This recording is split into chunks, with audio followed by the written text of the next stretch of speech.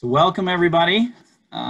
This is the rescheduled, as you know, monthly meeting for April 26th, now on May 3rd. And I appreciate everybody joining us today. I'm looking forward to this presentation by Malcolm. And we'll get to that in just a second. I just had a few announcements I wanted to say before introducing Mal. We obviously thank you all for logging on and continuing to support us. Especially during the COVID-19 challenge that we're all facing. And we're trying to be innovative and we're resilient like all of you and appreciate your continued support.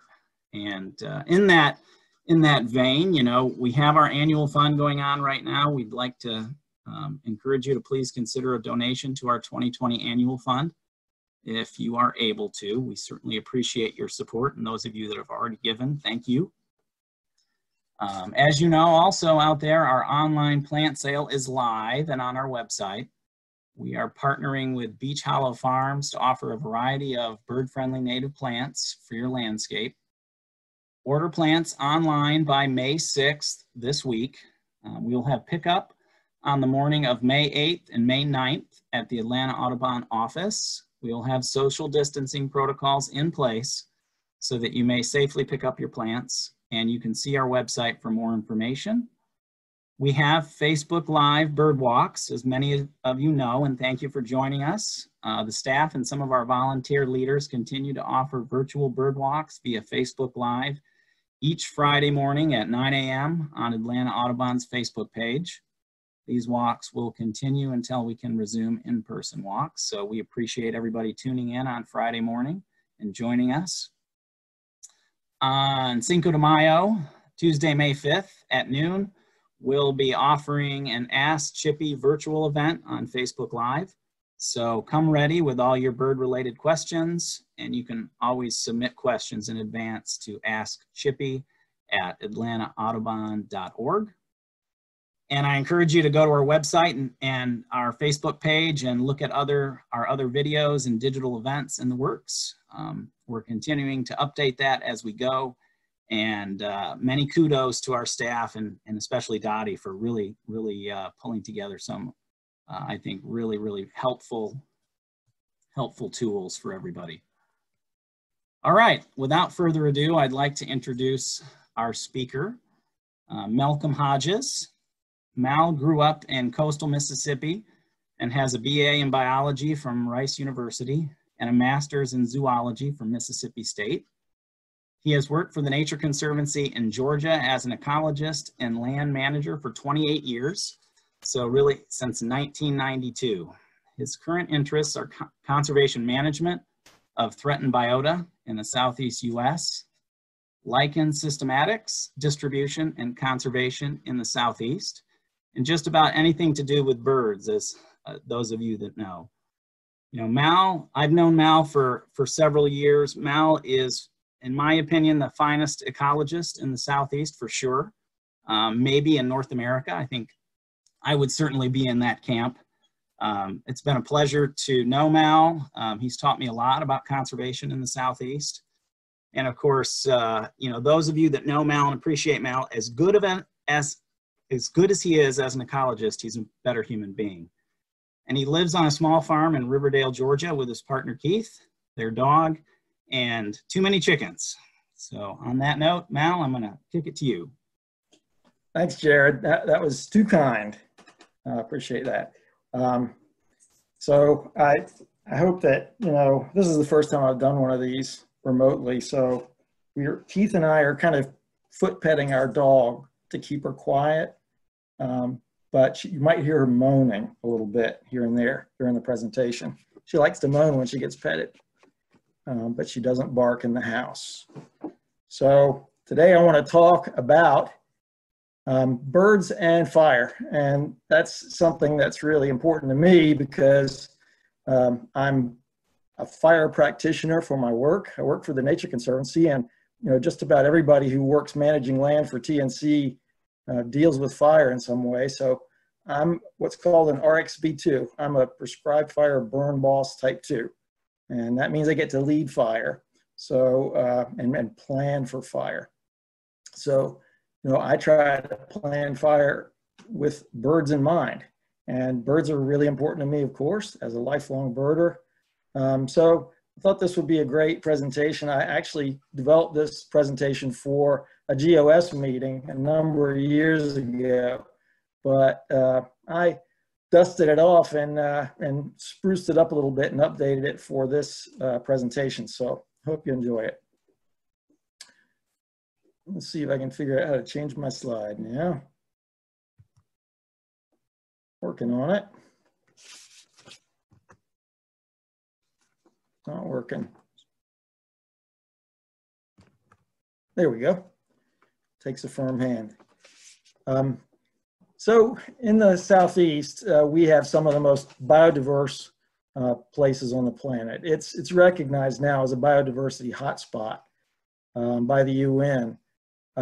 These in this slide you see some of this is a poster child for high biodiversity in the Southeast. These pitcher plant bogs are incredible, meter by meter. They have some of the highest organismal diversity on the planet.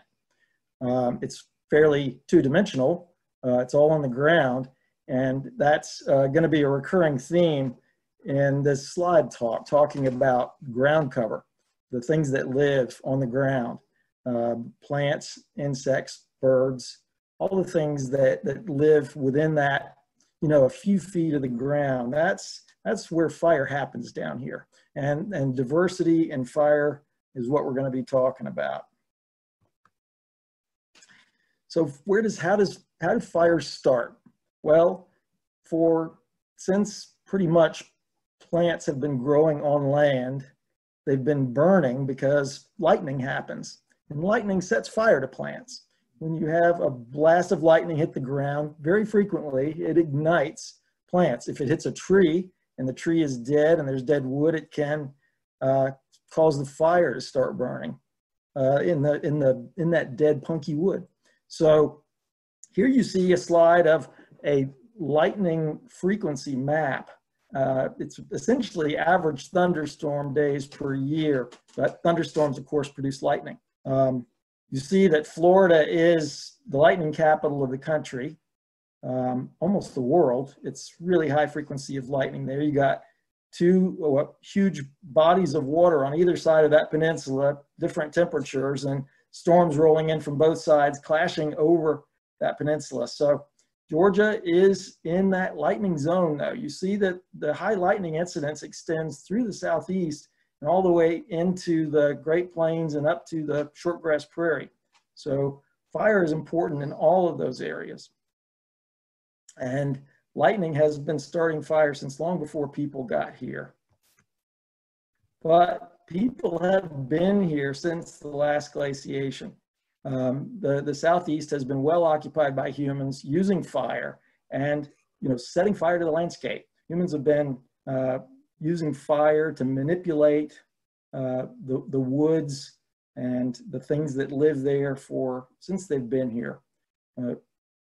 Native Americans used fire for hunting purposes, to drive game, to renew certain things that they ate, such as berries, blueberries especially, all sorts of reasons. They used it for some negative reasons too, and they probably just lost fire sometimes because they were probably fairly casual when they were moving around with it. I'm sure that there were arsonists among Native Americans as well. So, there was a lot of fire getting started, both from lightning and Native Americans, since the plant communities down here evolved. Here you see some maps showing diversity of various groups of organisms. And I want you to focus on the column of maps that are down the center of this slide. There's three columns. Those endemic species, look how high the endemic species are in the Southeast, right down the line: mammals, birds, amphibians, reptiles, and fish and trees. We can kind of ignore the fish map because fish diversity isn't so closely tied to fire. But all the rest of those groups have some relationship with fire that is key to some of the reason why they're so diverse in the southeastern United States. And really, the Southeast has had fire so long that certain organisms have evolved really close relationships to that process. In this slide, you see a longleaf pine wiregrass sandhill plant community, a really kind of a flagship plant community for those that are very fire dependent. And both longleaf pine and wiregrass are considered sort of keystone species that work together to move fire across the landscape when it occurs. They create a fuel bed that's very receptive to fire, that creates a very continuous fire that doesn't have very many gaps in it. They create a fire that's fairly gentle, one that they can both withstand and really benefit from. Essentially, they're controlling the competition in this plant community by promoting fire and its spread. So fire, therefore, is key to maintaining southeastern terrestrial diversity. And it's not all just in the coastal plain. This is a slide from Floyd County in Georgia, sort of northwestern Georgia, showing you that fire is kind of important all over the state for various plant communities. So if fire is happening, or should be happening, all over the state in natural places, then, and it's key to maintaining our diversity, then we have to understand what is its relationship to our avifauna, our bird life. Yet, how could something like this be good for birds?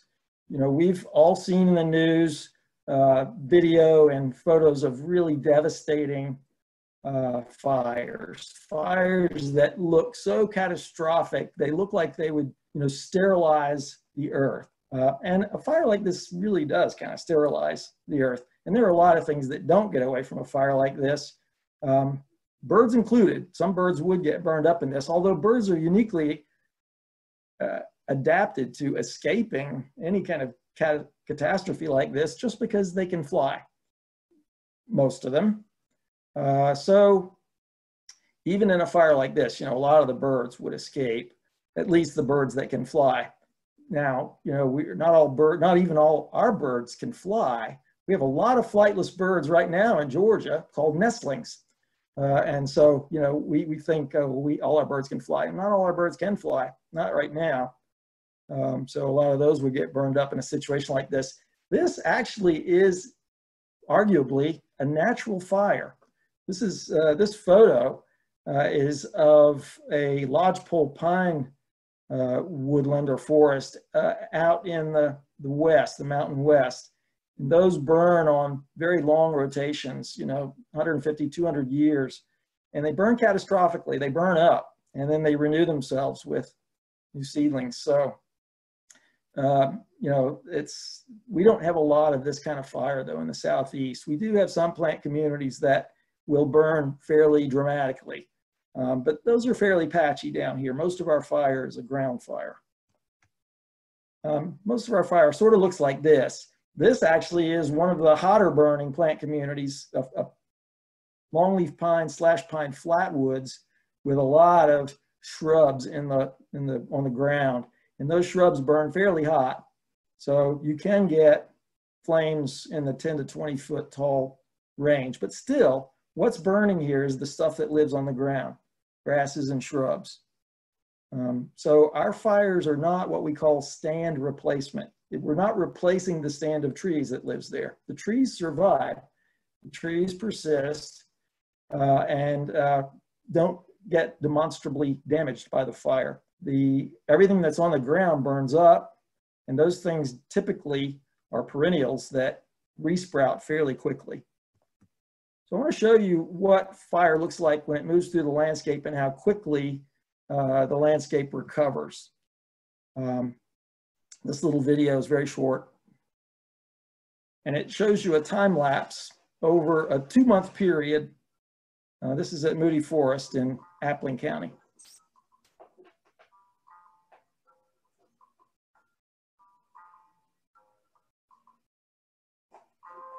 So the fire flashes through, and wiregrass starts resprouting and growing the next day. You can see it pushing out after a burn. That's a turkey oak in the foreground, resprouting. and a bit of Queen's Delight in front of that. All right. I just wanted you to, a lot of you, maybe most of you, have never seen a ground fire move through a landscape. It's such a sort of a routine and pedestrian thing for me that I forget that most people have never actually been on a fire. So you can see other time lapses of fire online. There's another video that we shot at Moody that is more of a from the trees viewpoint, and you can find that on YouTube. So, you know, our southeastern birds evolved in a pyrrhic landscape. We've got a lot of birds that really are dependent on fire, not just brown-headed nuthatch. I mean, you know some of the other birds that are typically talked about. Northern bobwhite, wild turkey is well adapted to fire, red cockaded woodpecker, Henslow's sparrow, Bachman's sparrow, loggerhead shrike. Those are all birds that are fairly dependent on fire in the Southeast. Some of those have shifted their normal activity to really be associated with agriculture because there's just not much fire anymore, and they've adapted to agricultural landscapes. But generally, they also still live in any place that, you know, is being managed well with fire. We know that, for instance, loggerhead shrikes, perhaps many of you have seen loggerhead shrikes in a well-burned pine woodland. It's kind of nice. It really gives you an idea of what their habitat used to be like. But of course, most of the time we see them sitting on wires and next to pastures, and we don't get to have that, you know, feeling of them as being a bird dependent on longleaf pine lands or pine lands in general. We know the loggerhead shrikes are great eaters of insects, though, and I want to talk a little bit about fire's effect on insects, and that is a very complex relationship. Unfortunately, the literature is not very transparent regarding effects of fire on insect communities and numbers. It's just a hard group of organisms to study in this regard because they're just too diverse, too many things going on with insects. You can look at ants and you can find so many different responses. Ants that live in the ground, they go to ground. They're fine, ground nesting ants with fire.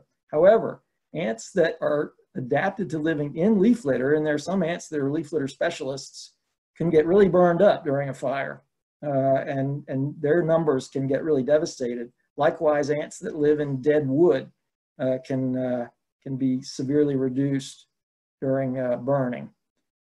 So it's such a mixed bag, but some people have found that insects respond marvelously after a fire. Insect diversity goes up after fire in one study. Certainly with the recovery of vegetation after a fire that you saw in that video, you would expect that insects would, you know, take advantage of that new resource. Just as anything else that eats plant matter, including herbivores, such as deer, you know, they're right there taking advantage of something that's freshly burned. So you know that herbivorous insects are going to be doing the same thing. And those are the kinds of things that birds are taking advantage of when they move back into an area that's recently burned.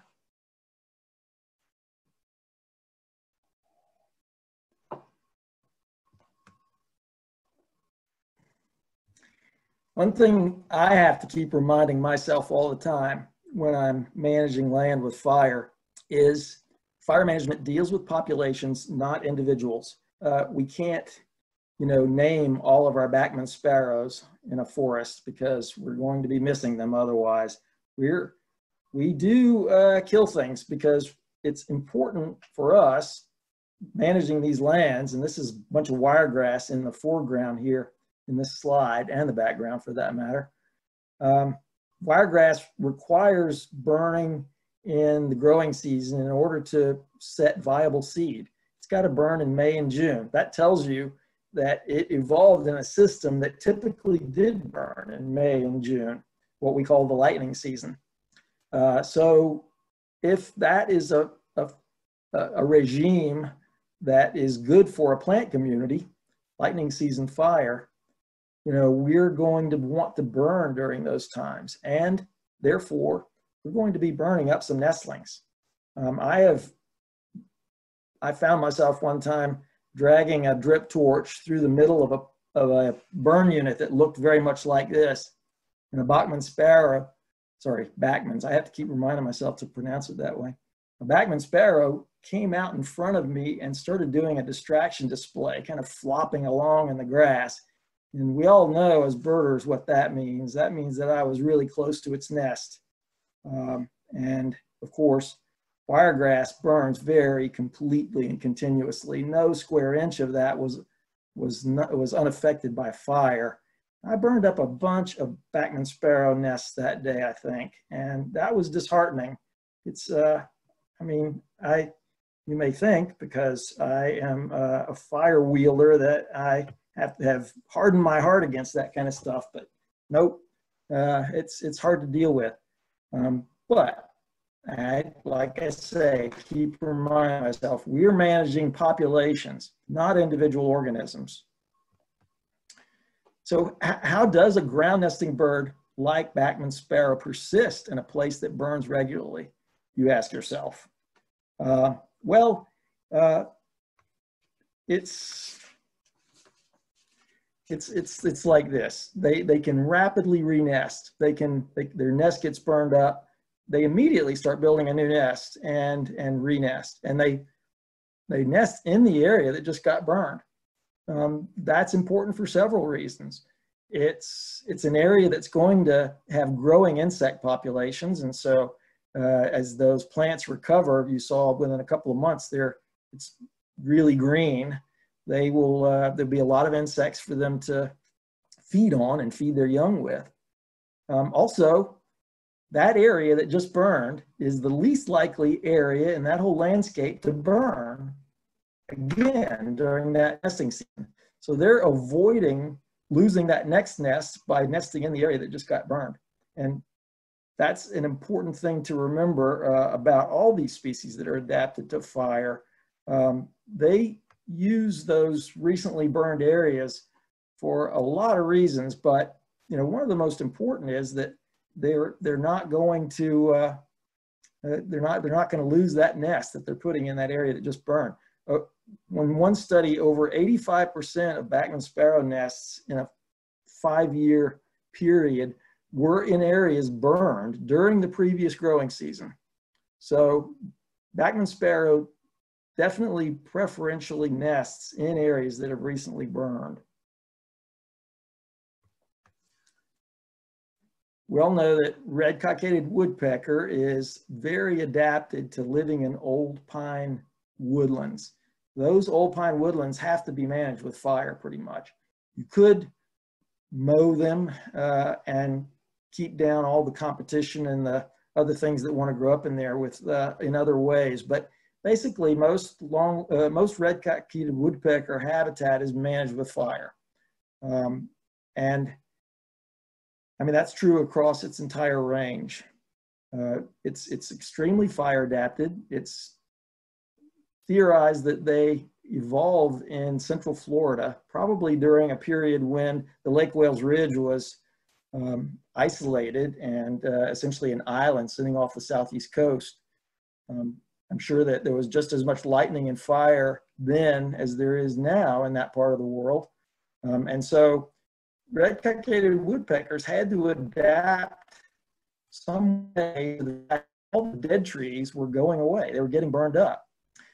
Dead pines frequently just catch fire and burn up when we burn a landscape. So mostly what they've got are live trees. So they figured out a way to take advantage of old longleaf pine. They get red heart disease. It softens the heartwood in the tree, and they can actually work their way in. It might take them 2 years to finish a cavity, but they can excavate a cavity in a living pine tree. They can use that cavity over and over again, unlike just about any other woodpecker that would not use the same nest twice. I don't know how they deal with the fact that mites build up in these nests, actually, but they have figured it out. They will use the same nest over and over. All the members of a colony of red-cockaded woodpeckers, each one has its own cavity that it uses at night. They have a social structure that's fairly close to wolves. They have a breeding pair, an alpha male and an alpha female. Then they have helper males. Very variable number. Sometimes it's just the breeding pair. Sometimes they have several helpers, and those helpers really up the survivability of their young. They really just by helping feed the young, they make the colony more successful. And then they look for an opportunity to find their own place to breed at some point. If their father dies, the top bird amongst the helpers takes up that slot and becomes the alpha male. So they're super adapted to fire. Their nesting success increases if the forest underneath them burns. They will stop using an area if hardwoods begin to grow up and reach the level of their cavity holes. So they don't like any closed forest for nesting. It has to be very wide open. And that's a fire adapted landscape. That's a fire managed landscape. They're probably our most fire adapted bird. Bobwhite are a very fire adapted species as well. Another species that we associate sometimes with agricultural landscapes because that's what they've got now in a lot of situations. But we know that in South Georgia and some other places too, in the Piedmont, for instance, such as Piedmont National Wildlife Refuge, but mostly in South Georgia, the areas that get burned have really good populations of bobwhite. You can go into some of these big fire managed landscapes and you hear bobwhite calling all over the place. For instance, down in the Thomasville area where you have all those big quail hunting plantations, they do fire all the time because they're managing for bobwhite. But even when we're not specifically managing for bobwhite, such as some of the big WMAs where they do a lot of fire, we get them anyway. They come in and they really are successful in areas that get burned regularly. That's true across the state, almost everywhere in the state except the mountains.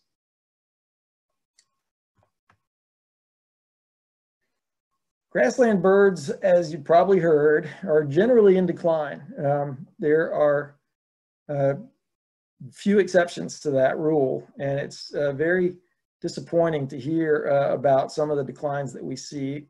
Some species like Henslow sparrows tied to grasslands in two different landscapes. They nest in prairies, tall grass prairies, and then they come down in winter and winter in our flatwoods in the southeast.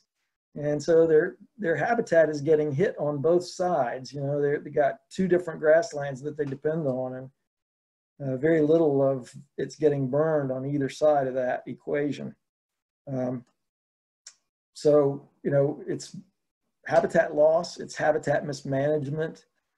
They're getting hit by a lot of different problems, and we see that fire helps these birds. The relationships are pretty easy to establish that when fire happens, these species increase.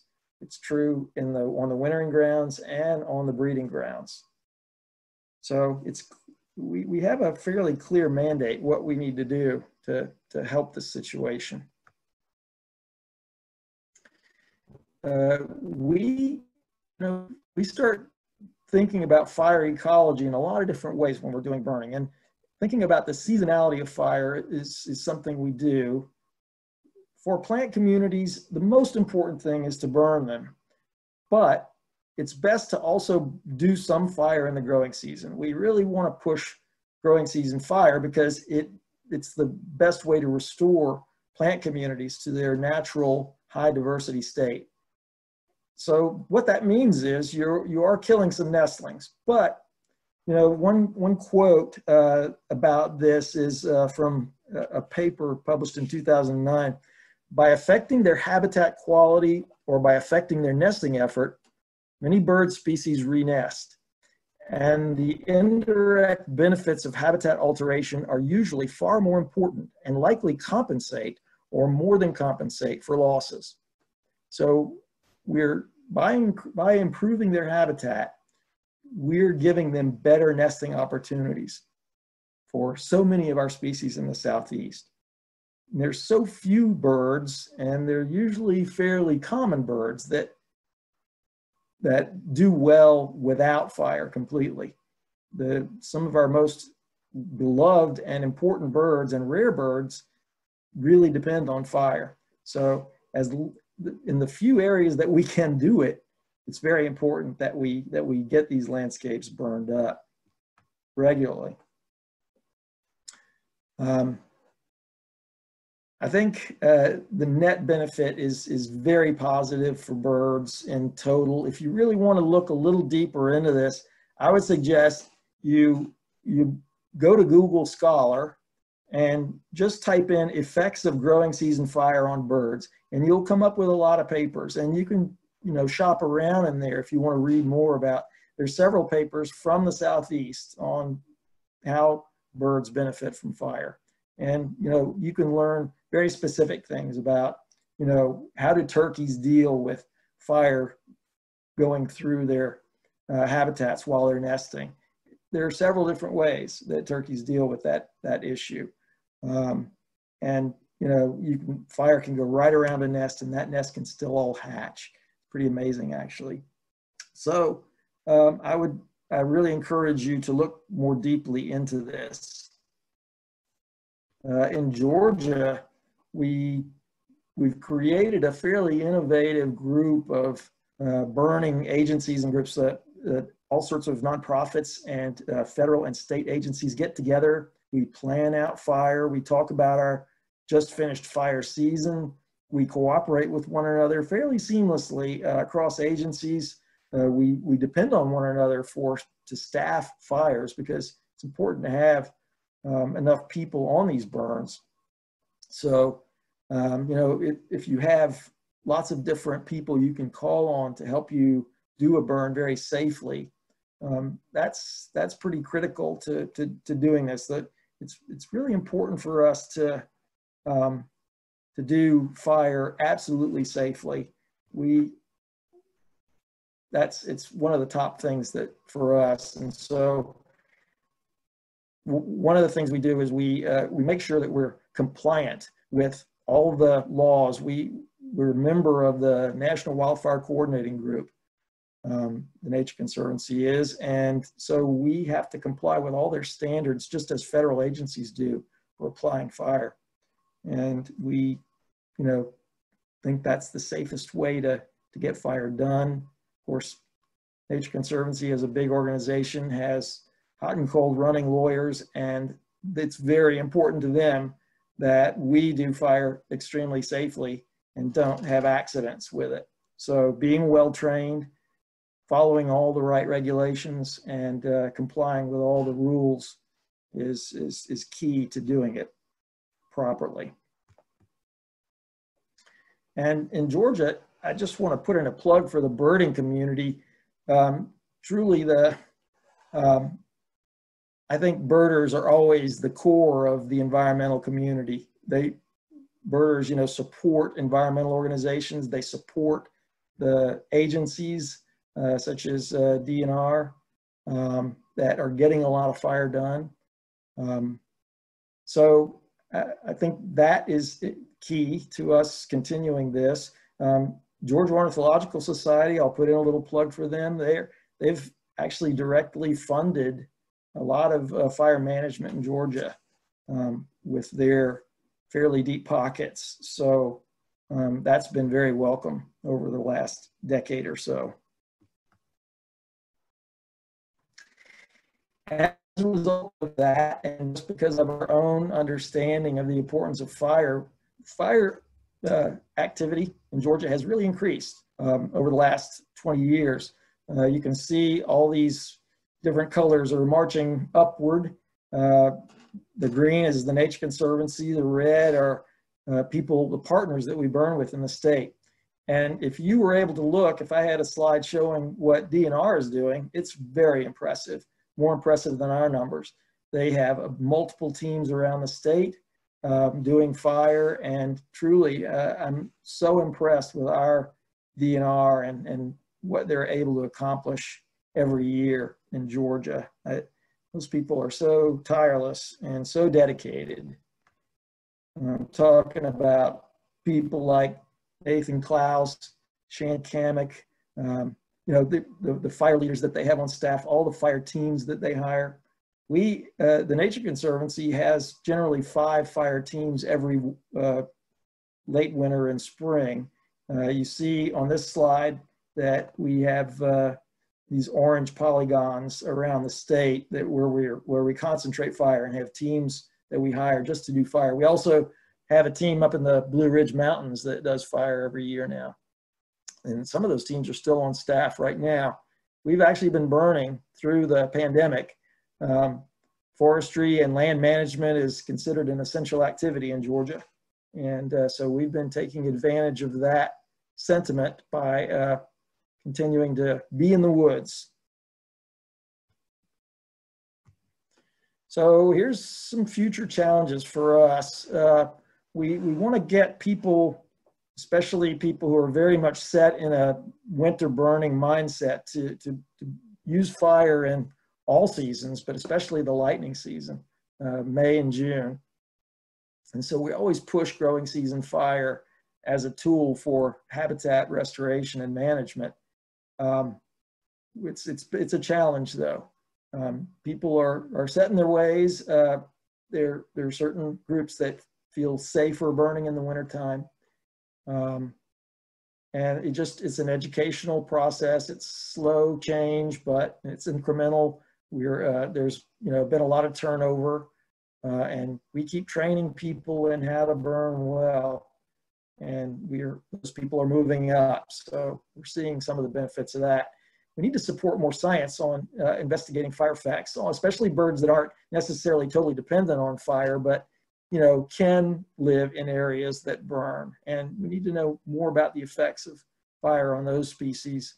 We need to support studies refining fire practices, especially in some of these hard to burn places that burn hot or burn only very seldom. Some of these places might only burn every 20 or 30 years. So we need to understand how to apply fire in those places. And we need to figure out how to continue to help private landowners apply fire. It's hard for us because our hands are full burning our own landscapes that we own or have easements on, or we have close relationships with partners. All these folks that need fire, it's difficult to figure out how to help them get that done. And so with that, I will leave you with this slide. These are black kites circling over a fire in Australia. And you've heard the stories probably about black kites being observed picking up burning sticks and dragging them for a ways and then setting another fire. I'll have to see that to believe it, to tell you the truth. But and I doubt it's a very significant spreader of fire, but it's an interesting story. And there are relationships between birds and fire all over the world. Some of them are pretty complicated, like this one. So I appreciate your letting me talk about Georgia's birds and fire today, and happy to entertain any questions you have.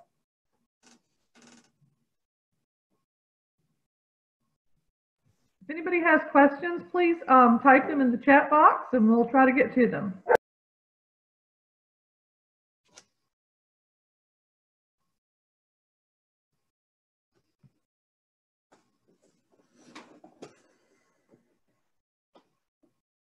Malcolm, do we know why bobwhite quail dust themselves with ash?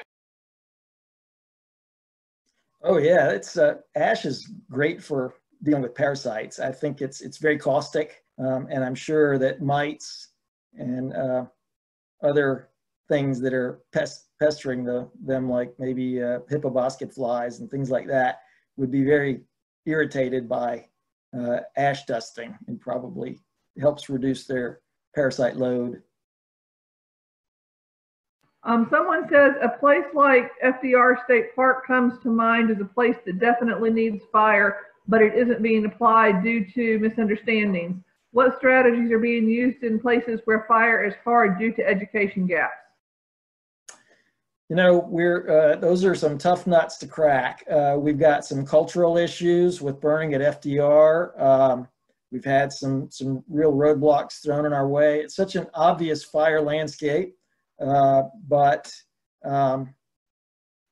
people who have influence there are keeping fire out of that landscape. I think it would be good for us to try to get our toe in there and find a little patch that is unimportant to those people who are anti-fire in the park that we can start burning and just start creating a place that is managed with fire so that we can use it as a demonstration.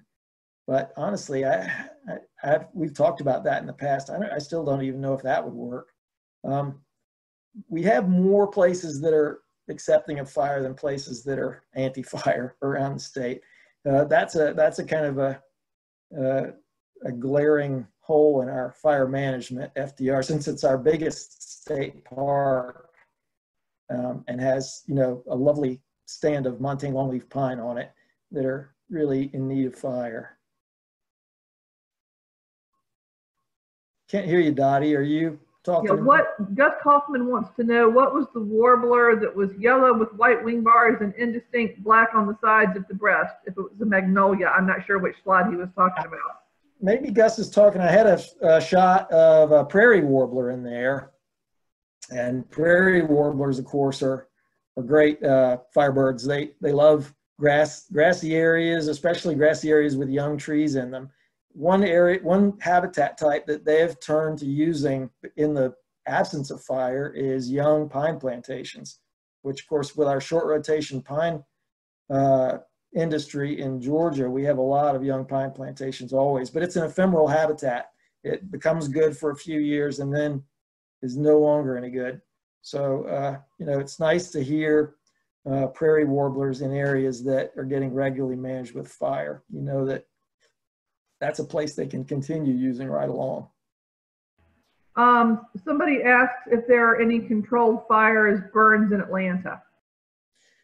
No, because the metro area has air quality issues that prevent us doing much fire in the Atlanta metro area. I will say I got on a Panola Mountain State Park t-shirt right now, strategically worn, because that's just about the only place in the metro area that's doing regular landscape application of fire. And I mean, I'm so glad they kind of are able to work around all the regs.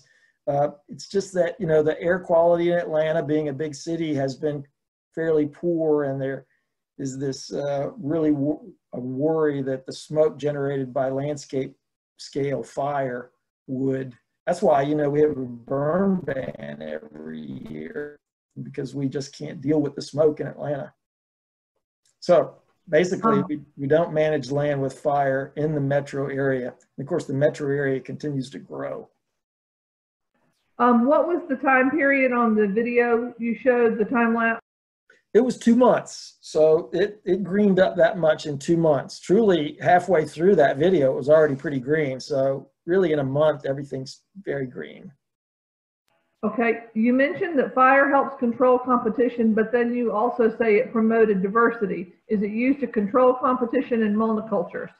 Well, I was talking about two different things there. The plants, and I'm speaking very anthropomorphically here, they promote fire in order to cut down on their competition. So basically, what those pines don't want is for a hardwood forest to grow up.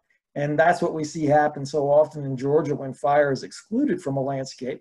We see it become dominated by sweet gums and water oaks, which are native hardwoods, but they're very weedy, and they move in very quickly into areas that don't burn. So that's the competition that the plants are trying to control. And then when I was talking about insects, in one study, it was shown that insect diversity increased. Certainly plant diversity increases with fire too, because in a longleaf pine or any kind of pine woodland system, the diversity is concentrated in the ground cover.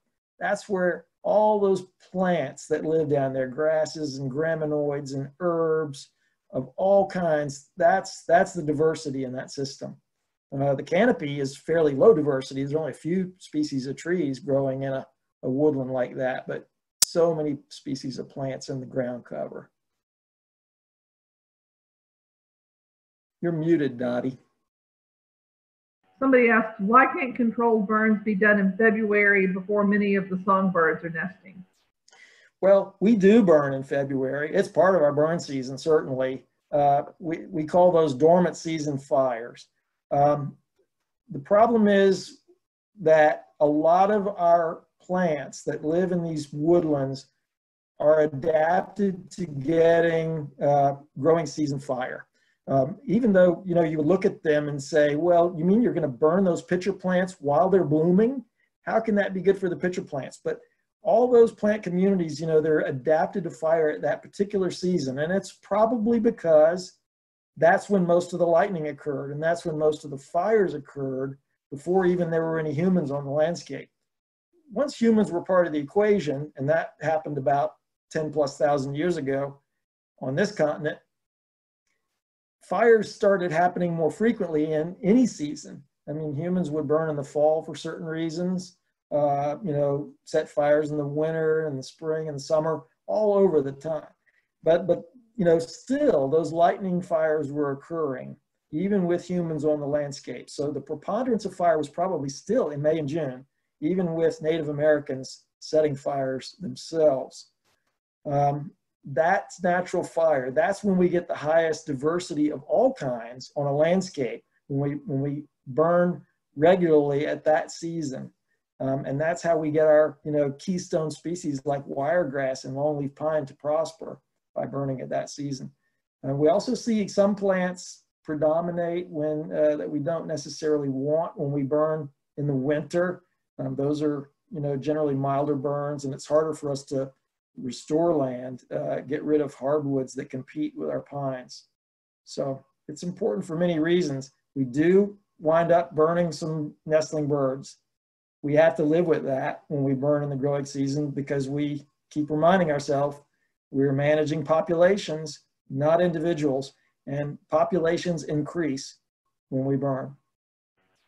Okay, somebody said, I didn't know about burning in the Blue Ridge area. How is that area different from South Georgia with regards to fire? Well, anytime you have a mountain landscape, you have extreme complexity in the plant communities that grow there, because you have dramatic changes with elevation, with aspect, which way the plant community is facing on the tree, with hydrology, with climate, because even when you move up on mountains, you're sort of going north by going uphill. So there's so much complexity up there that fire is itself an extremely complex process in the mountains. We haven't figured out entirely how to get fire up there in all the ways that it would be best for those plant communities, but we know, because there's some extremely fire adapted plants in the mountains, such as pitch pine and table mountain pine. You know, some of the plant communities up there, the pine, oak, hickory, blueberry type or heath woodlands, those are extremely important areas for diversity, and they require fire. Also, some of our species in the mountains benefit tremendously from fire. I don't know if y'all noticed me using ruffed grouse in the background, but of one of my slides, but ruffed grouse, you know, do great in brushlands that have been burned a few years ago. So, what Georgia public lands would you recommend to explore longleaf pine stands? I think one place that is underutilized by people who just appreciate nature, and also by birders, is Moody Forest WMA. If Moody Forest has some of the only pinelands, longleaf pinelands that we consider old growth in southeast Georgia. There's a fair number of stands in southwest Georgia, but a lot of those are privately owned. The nice thing about Moody is it's publicly owned, and there's a nice hiking trail that will lead you to some old growth longleaf pine land. They're when we got Moody Forest back in the early 2000s, there was one colony of red-cockaded woodpeckers, but with good management, that has increased. And now we have, I don't know, 4 or 5 breeding pairs of red-cockaded woodpeckers there now. That sounds fairly small when you talk about a place like a big population like Fort Stewart or Fort Benning, but it's a big improvement for us from 1 to 5. And, you know, it's not unusual to have red-cockaded woodpeckers fly through an area you're walking through when you're at Moody Forest nowadays, which is lovely. There's the bird community there is really rich, and it's a delightful place to bird. So I would suggest Moody Forest. Look into it. Look it up online, Moody Forest WMA. And it'll tell you about the hiking trail and everything. Okay, if fire from lightning was once common, do you consider naturally started fire common now? Why do we need to start these fires in a controlled manner? Well, natural fires still occur. Georgia Forestry Commission has to put out a lot of lightning fires every year.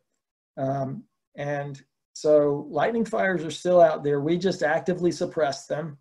Another thing that we do is, you know, chop the landscape up with clearings and roads and fire breaks of all kind. So fire is not allowed to progress across the landscape like it once was. Fires used to move, you know, for days, just burning thousands of acres of land, only stopped by really major rivers, sometimes not even then. So it's, you know, fires used to move around in ways we can't even fathom now. And persist for long periods until maybe a front moved through and they were doused by rainfall.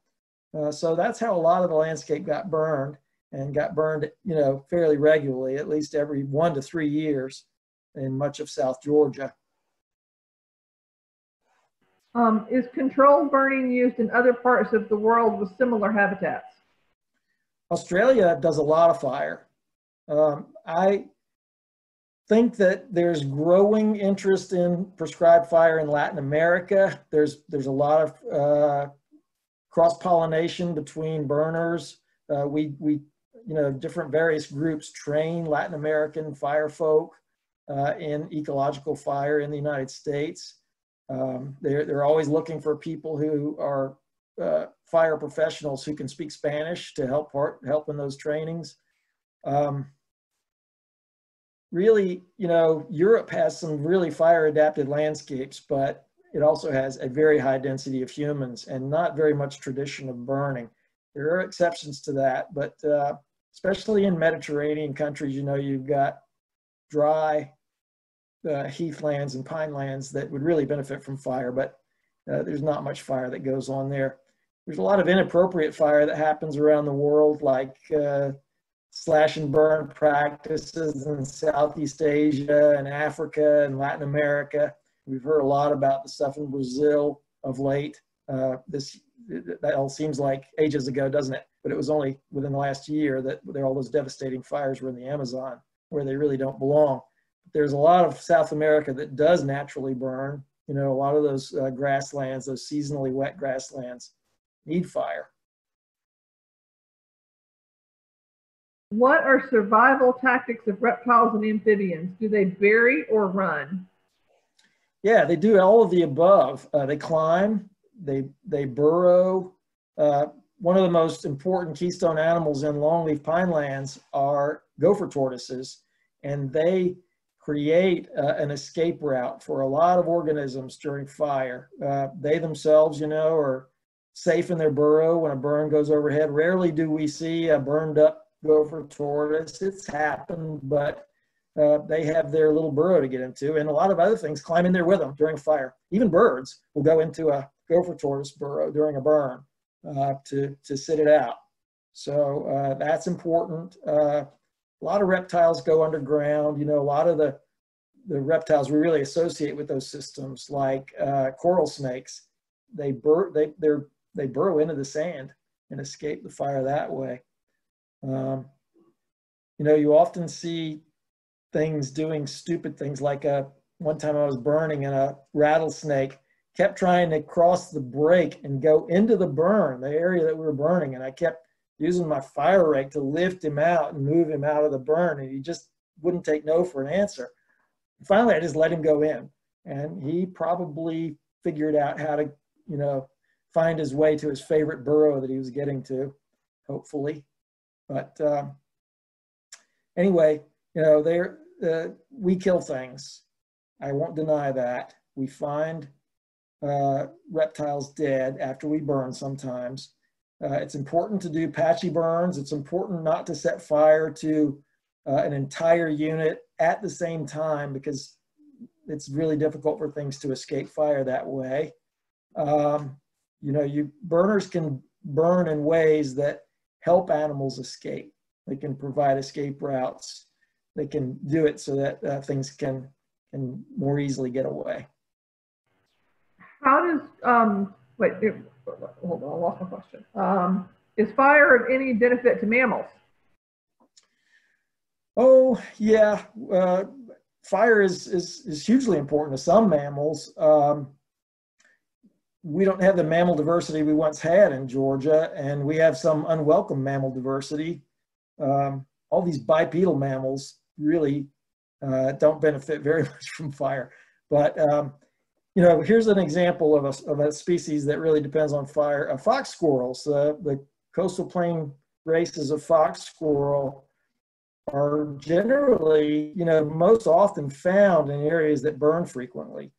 You can go into some of these well-burned landscapes and see some amazing huge fox squirrels. They love longleaf pine cones to eat, and they also love some of the oaks that are in those areas. So that's a species that benefits from fire. A lot of mammals don't have much relationship with fire. The whole Bambi thing, of course, is pyrophobic mythology. All the mammals, you know, racing away from the fire. I've seen mammals during fires. Deer are fast and they run away from any fire we set quite effectively. I've you know, seen bobcats getting a little freaked out by fire in the past, but they're also a quick animal and can jump, climb, and get away from just about anything. So I don't think, you know, mammals have negative relationships with fire. Any plant community that is very rich and complex and diverse is going to provide opportunities for things to be more successful. Deer, you know, people create food plots for deer, but when you burn an area, the herb community is so rich, the whole thing is a food plot, and deer carrying capacities go up with in areas that are well burned. So those areas can support more deer. And of course, deer are something that, you know, predators eat, including humans. How effective is fire at decreasing invasive plants? Do we have any invasive species that actually survive or thrive after fire? Yeah, it goes species by species on that. Fire can be used to control certain things. It definitely kills privet, thin bark things, but privet generally grows in places that don't burn well. It likes, you know, wetlands. So we don't do a lot of effective privet control, unfortunately, with fire. You've got some species that really benefit from fire. If you some invasive grasses do quite well with fire. One species we don't deal a lot with in Georgia because we keep it under control is Kogon grass.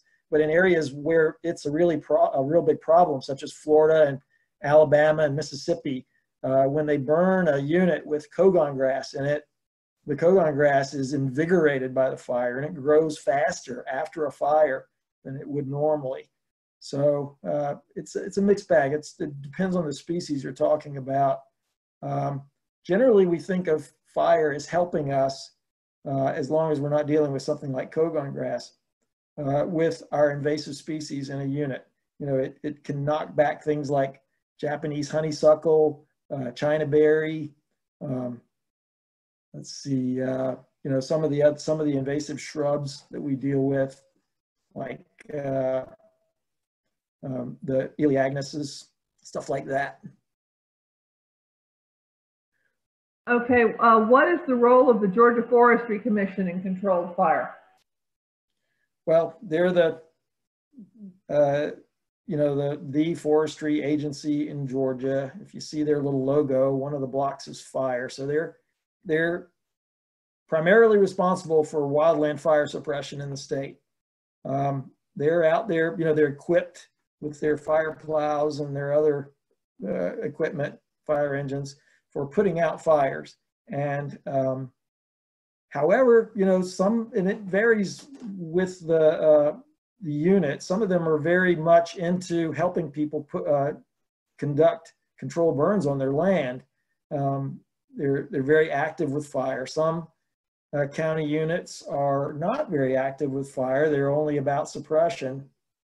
And so it's a mixed bag, but generally the statewide organization, the folks in Macon, are supportive of prescribed fire, and they really try to help us get things done. And they're an active member in the our burn cooperative that we have in Georgia, the IBT, the Interagency Burn Team. So we consider Georgia Forestry Commission to be a key partner in our application of fire in the state. You know, they're the people we call in the morning when we want a burn permit to get a fire done. And they're you know, letting us burn and letting us get our mission accomplished in that way. What was the weirdest bird that you ever had show up in a tortoise burrow? I personally have never seen a bird in a gopher tortoise burrow, but you know, there are people who do gopher tortoise research that shove cameras down in burrows and they see birds. You know, I think wrens are probably birds that frequently investigate gopher tortoise burrows, especially around the mouth of the burrow, just because that's what wrens do. You know, they climb into stuff and looking for bugs and spiders. And so I think probably wrens and sparrows probably are frequent users of those burrows. And anything I would say beyond that, I would be making up. How does Georgia compare to other states in controlled burns? Georgia is one of the leaders in the country. We're generally in the top 5 for controlled burning in the country. So we're fighting the good fight in Georgia. We're right up there with, you know, states like Florida, Alabama, Oklahoma, big burning states. What about fire in the Okefenokee? Do you have any updates on that? No, fire is a necessary and natural process in the Okefenokee. The Okefenokee, most of it is a wilderness area, and those fires generally start on their own via lightning.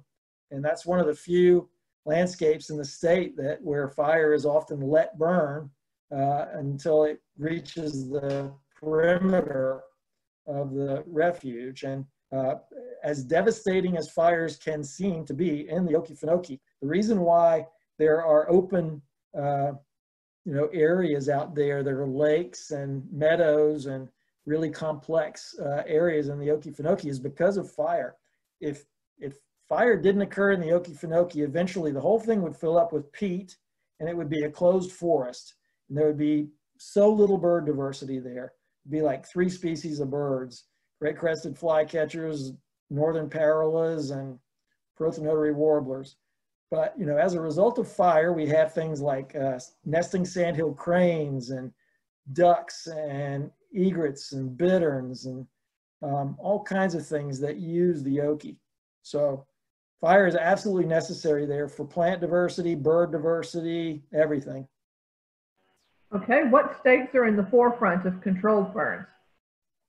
Well, Florida is always one of the leaders, and the fire culture in the Southeast United States was really preserved in Florida. And some would argue, oh, in Georgia too, but in that sort of Thomasville, Tallahassee nexus, those people that were studying fire there and burning the landscape were the people who got us through the Smokey the Bear era. the active government propaganda against fire, where, you know, people went around barnstorming through the Southeast, telling people that if they set fire to the woods, they were essentially allies of Satan. And we thankfully have gotten through that, and now we know that that's not true, and that fire is absolutely necessary. But those folks in Florida and Tallahassee and Thomasville, they got us through that. Florida is always important with fire. It's one of the most active prescribed burning states, and so many odd plant communities down there that need fire, and prairies and rock pine lands, all kind of stuff. Okay, that segues nicely into the next question. What is the argument that states use against controlled burning? Well, really, a lot of Western states just can't figure out how to get started with it. They don't have fire cultures. They don't have people who are experienced with doing fire. They're essentially afraid of it. They don't have enough experience to do it. Their citizenry are against it because they're afraid of it too. They're afraid, and sometimes when out west, you know, within these areas that have long needed fire, they've tried to apply fire, they haven't done it right, they lose the fire, and then once again, you know, controlled burners out west get a black eye. Oh, you started this, you know, I can't believe you set fire to our home. And so essentially there's so many things coming into not, you know, us not applying fire in some of these areas that need it so badly, especially out west. It's a tough thing to crack. There's so many good people working on that problem, and obviously not solving it. Okay, last one, I think. How does fire move through old growth, undisturbed pine forests versus old field forests? Old field forests typically have a fairly low diversity ground cover, but in time, they achieve a sort of a rough simulation of a natural pine forest, pine woodland, I'll say. A woodland is open, has a lot of sunlight hitting the ground, allows grass to grow. Eventually, grasses like blue stems will move into those areas, and fire can be applied. Those blue stems benefit from growing season fire too, with better reproduction. They're not as tied to growing season fire as something like wiregrass, but those habitats are important. A lot of our hunting lands in the state are old field lands that have a fairly low diversity of herb cover, yet they will carry fire. They have pine trees. They may not be the best pine tree. It might be loblolly or slash pine. But as long as it's open enough and mature enough, a lot of things can live in there. A lot of even interesting things can live in those places. And they provide good connecting habitats, especially to places that are actually high diversity and natural. One more. For somebody who has land and might like to get fire on it, how would they go about that? I guess a private property owner must be what they're talking about. Well, there are some ways. You can call your county or your local Georgia Forestry Commission office and see if they are a unit that does much in the way of helping people put fire on the ground. You should research it a bit. Look at Georgia Forestry Commission's website. They have a lot of resources there for people who want to burn. They help you understand things like how to plan a burn, how to do it safely. The state does a certification program for private landowners that helps them learn all the ways to be safe and understand the weather and the relationship of weather with fire.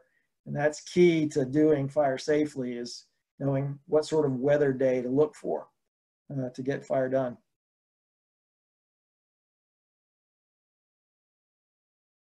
You're muted, Dottie. I think that's all the questions. If anybody has any more, please type them in the chat box. But Malcolm, thank you very much. That was very enlightening. I enjoyed that. Thank you. We are recording this session, and we'll give us a day or two and we'll have it up on our website. If you know anybody else who might like to listen to this, we'll have it up on our website in probably 24 to 48 hours. So thank you guys for coming, and Malcolm, thank you very much. You all enjoy the rest of your day. Thanks, Mel. Have a good day. You're welcome. Thanks, everybody. Cheers.